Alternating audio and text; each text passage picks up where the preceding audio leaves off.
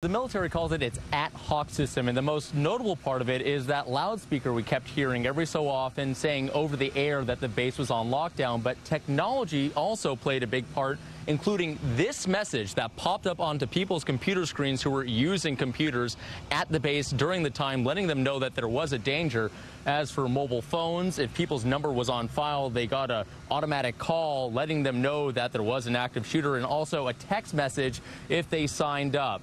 All of those systems let them know when the danger had passed. Tim, Leslie. They were getting regular updates through many different methods, and one of them was their cell phones. They were getting text messages saying that there was an active shooter and that the base was on lockdown. Also, automatic phone messages to the phone number they had on record. But get this, also, if they were on a computer, they had an automatic message pop up on the screen, and we actually have that for you. You should be looking at it right now.